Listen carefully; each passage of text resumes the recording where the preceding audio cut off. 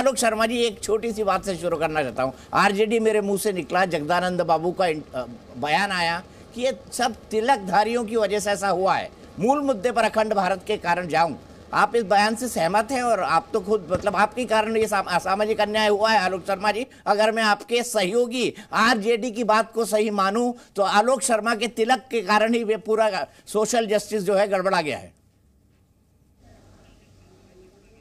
नहीं दीपक भाई, मैं आज वास्तव में दिन में बहुत पसीना आ गया था तो मैंने फेस साफ कर लिया। वैसे तो मैं तिलक जगदानंद बाबू के बयान के बाद ही साफ किया होगा आपने। तो आज तो और लगाना था, कृष्ण जन्माष्टमी है, ये इंडिया में आने का असर थोड़ी तो नहीं है कि टीका वीका छोड़ दिया। नहीं, सबसे पहले तो कृष्ण जन्माष्टमी की जी न्यूज के तमाम दर्शकों को आप सब लोगों को भी बहुत बहुत कहना चाहूंगा, तिलक तो मैं सुबह भी लगाया था मैंने, लेकिन अभी मौसम जरा गर्मी का कई बार होता है, आज थोड़ी बारिश भी थी तो कई बार वो तिलक पहुंच जाता है। लेकिन कोई बात नहीं, तिलक का सम्मान सबको करना चाहिए। तिलक अपने आप को, और तिलक जो है ब्रह्मरंध्र की पूजा है एक तरह से। मैं उस विषय में नहीं जाना चाहता, ये सबका अपना आस्था का विषय है। लेकिन मैं उनकी बिल्कुल भी उनके वक्तव्य से सहमत नहीं हूँ। उनका वक्तव्य बिल्कुल सत्य से परे है। तिलकधारियों ने हमेशा से देश में जो भी अच्छा काम हो सकता है वो करने का प्रयास किया है। कमियां, और मैं समझता हूं कि तिलकधारियों ने स्वतंत्रता आंदोलन देखें तो बहुत बड़ा योगदान रहा है, और पूरे देश का योगदान रहा है, हर जाति हर धर्म का रहा है। मैं उनके बयान से पूरी तरह से असहमत हूं। इस तरह के बयान नहीं आने चाहिए। ठीक है, मैं आगे बढ़ता हूं और आगे मेरा अगला सवाल राजकुमार भाटी जी, आपको क्या लगता है? दोनों अपोजिशन के लोगों से शुरू करता हूं, क्योंकि आपको याद है सपा और बसपा का गठबंधन जब पहली बार हुआ था तो बीएसपी का सबसे फेवरेट नारा हुआ करता था, तिलक तराजू और तलवार, इनको मारो जूते चार।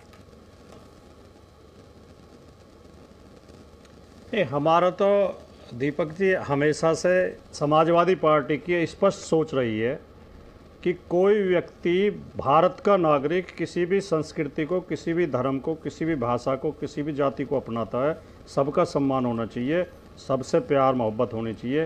कोई जो तिलक लगाए उसका भी स्वागत है, जो गोल टोपी पहने उसका भी स्वागत है, जो पगड़ी बांधे उसका भी स्वागत है। इसमें कोई भेदभाव होना ही नहीं चाहिए।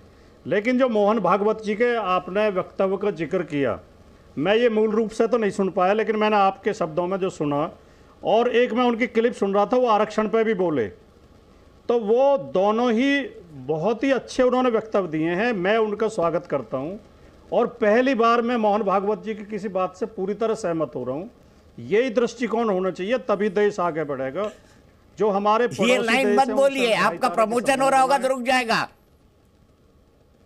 मजाक में बोल रहा हूँ, मतलब हंसी मजाक थोड़ा चलता रहता है, हंसते रहना चाहिए इंसान को। नहीं, हमारी चिंता चिता के समान है। हाँ, नहीं आप हमारी पार्टी में कभी ऐसी छोटी सोच होती नहीं है, कभी ऐसे वक्तव्यों पर कभी पार्टी टोकती नहीं है। हमारे पार्टी में बोलने की भी आज़ादी है, स्वतंत्र विचार, और ये तो हमारी पार्टी की विचारधारा है। डॉक्टर राम मनोहर लोहिया ने तो उस समय भारत पाक महासंघ की बात उठाई थी। और देखिए, मुझे अब याद आता है कि जब माननीय अटल बिहारी वाजपेयी जी पाकिस्तान गए थे तो उन्होंने एक वक्तव्य दिया था, दीपक जी आपको जरूर याद होगा, कि पाकिस्तान एक सच्चाई है, अब हमें उसका अस्तित्व स्वीकार कर लेना चाहिए और हमें अच्छे पड़ोसियों के संबंध बनाने चाहिए। हम एक दूसरे को नीचा दिखाने में बहुत खर्चा कर रहे हैं, हम पीछे जा रहे हैं। पाकिस्तान तो बर्बाद हो गया है, भारत को बर्बाद करने के चक्कर में। पाकिस्तान भारत को तोड़ने के चक्कर में वो अपनी सुरक्षा पे, अपने फौज पे इतना खर्च करता है कि वो देश बहुत पीछे चला गया। तो मैं मोहन भागवत जी की इस बात का समर्थन करता हूं कि हमें पड़ोसियों की मदद भी करनी चाहिए और अच्छे संबंध बढ़ाने चाहिए। वाकई में कृष्ण जन्माष्टमी है, सपा वाले भागवत जी के बयान का समर्थन कर रहे हैं। लेकिन अखंड भारत, फिर वो अखंड भारत कहाँ जाएगा शहजाद पूना वाला, जिसमें पाकिस्तान भी नहीं होगा, बांग्लादेश भी नहीं होगा, श्रीलंका भी नहीं होगा। अगर सीमाएं नहीं जुड़ेंगी, अगर वो हमारे अधीन नहीं आएंगे तो फिर ये कैसा अखंड भारत? ये तो आप आधा अधूरा अखंड भारत दिखा रहे हैं जो आपकी सियासत को सूट करता है। देखिए, सबसे पहले तो अखंड भारत के विषय में आज जो बात कही गई है और जिस पर चर्चा हो रही है, इसमें तकलीफ या क्यों होनी चाहिए किसी को भी? सबको तो खुलकर स्वागत करना चाहिए। जहां तक मुझे याद है, पार्लियामेंट में तो रेजोल्यूशन भी पारित किया गया है कि जो हिस्से राजनीतिक सत्ता के लालचियों ने गवा दी थी, उन लोगों से वो प्रण लिया है पार्लियामेंट ने कि उसको वापस लाना है। और आज तो आपने देखा होगा 370 हटने के बाद पहली बार पाकिस्तान ऑक्यूपाइड कश्मीर में नारे लग रहे हैं कि हमें तो नए कश्मीर के साथ ही रहना है। ये प्रोटेस्ट हो रहे हैं। एक मिनट के लिए रोकूंगा। देखिए, आपने पार्लियामेंट के प्रस्ताव की बात कही, वो प्रस्ताव ये कहता है पाक ऑक्यूपाइड कश्मीर को वापस लाना है। वो ये नहीं कहता इस्लामाबाद कराची को लाना है, वो ये भी नहीं कहता कि ढाका को लेकर आना है। मैं तो कह रहा हूं कि जो पाकिस्तान ऑक्यूपाइड कश्मीर जो अधिकृत रूप से आज तक हम अपना ही मानते हैं, उसको भी लाने में किसके पेट में दर्द होता है? मेरे पेट में नहीं, पार्लियामेंट के पेट में नहीं, बल्कि अधीर रंजन चौधरी जब 370 हट रहा था, पता है उनका अधिकृत बयान क्या था? और देखिए आलोक शर्मा जी, बड़े दिनों बाद मुलाकात हो रही है, बॉयकॉट मत कर देना, फिर से फैक्ट्स कोट कर रहा हूं। अधीर रंजन चौधरी ने कहा था कि देखिए मान्यवर, ये 370 नहीं हट सकता क्योंकि ये तो भारत और पाकिस्तान के बीच का विषय कश्मीर, ये भारत का अंदरूनी मामला कैसे है?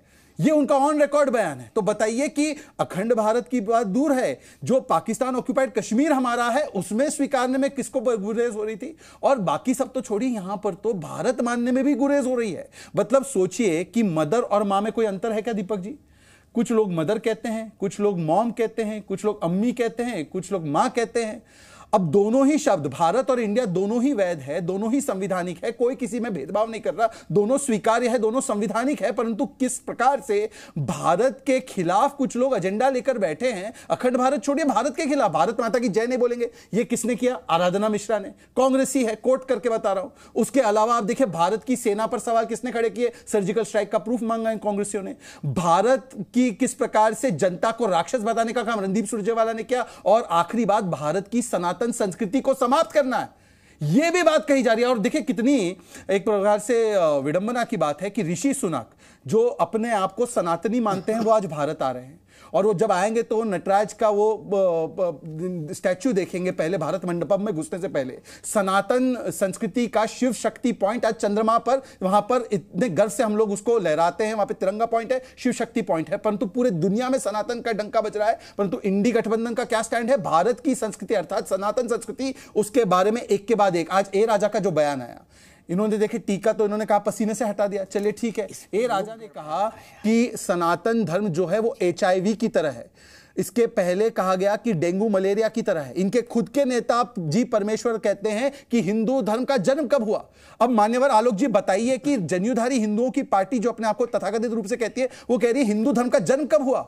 अरे ये तो हमेशा से सतत रहा है, सनातन रहा है, इसका जन्म और समाप्ति कहां हो सकता है? और हिंदू टेरर से लेकर हिंदुत्व आईसिस है, प्रभु श्री राम का अस्तित्व नहीं है, ये सारे बयान, IUML का कहना हिंदुओं को लटका देंगे, समाजवादी पार्टी का कहना हिंदू जो है वो धर्म एक धोखा है, ये सारे बयान इनके गठबंधन से मुंबई की मीटिंग के बाद आए हैं। तो मैं इसलिए पूछना चाहता हूं, अखंड भारत छोड़िए, भारत की संस्कृति अर्थात सनातन संस्कृति पर दिए गए ये सिलसिलेवार तरीके के बयान जो है, उस पर आलोक जी एक बार अपना कैटेगोरिकल स्टैंड बताइए कि राहुल गांधी चुप क्यों है इस पर? क्यों अभी तक कोई कार्रवाई नहीं होती? केसी वेणुगोपाल जी बताते हैं अभिव्यक्ति की आजादी है, कोई भी कुछ भी बोलकर चला जाएगा, चलेगा, उनकी पार्टी का स्टैंड है। पर आपके खुद जी परमेश्वर, होम मिनिस्टर, आपकी एक स्टेट है कर्नाटका की साउथ में, उसके होम मिनिस्टर कहते हैं हिंदू धर्म कब जन्मा? अब बताइए उस पर क्या कार्रवाई है?